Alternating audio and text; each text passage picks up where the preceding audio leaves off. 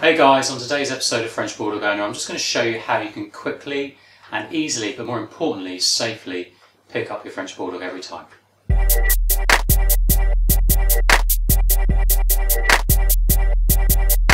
Now before I show you how to pick your Frenchie up, there's just a couple important things that you should know about how not to pick your Frenchie up. So if Claude's going to behave himself today, I'm just going to show you a few things. Up you get. Come on Claude, up you get. Up.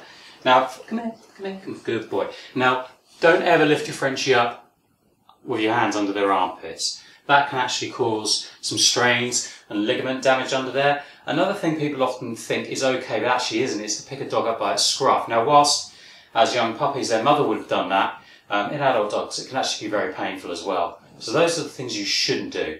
So there are actually two ways you can pick up a French Bulldog, and it kind of depends on how heavy your dog is.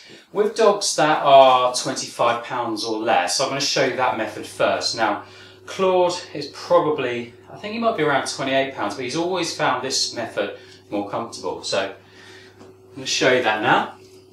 And what I do is, if he's going to not play today, I'll put my dominant arm, because I'm right-handed, underneath and through his legs. Now that lets me then grab on his chest like this, and then I'll put the other arm underneath and I'll lift, and as you can see he's got the chest held there and he's comfortable, and I've got another hand around on the back side here too.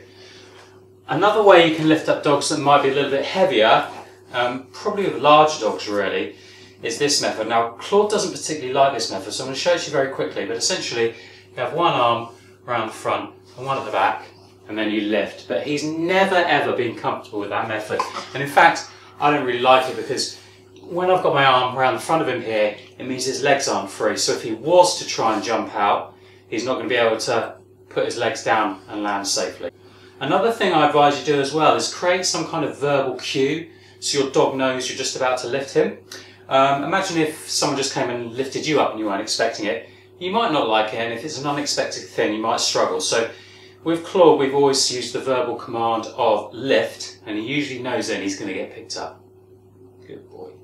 I hope you enjoyed the video and found it helpful. Please don't forget to subscribe, because each week my son and I will be putting videos up online showing you how you can take care of your Frenchie, plus some video of the adventures that we have with Claude and Lola. See you next time.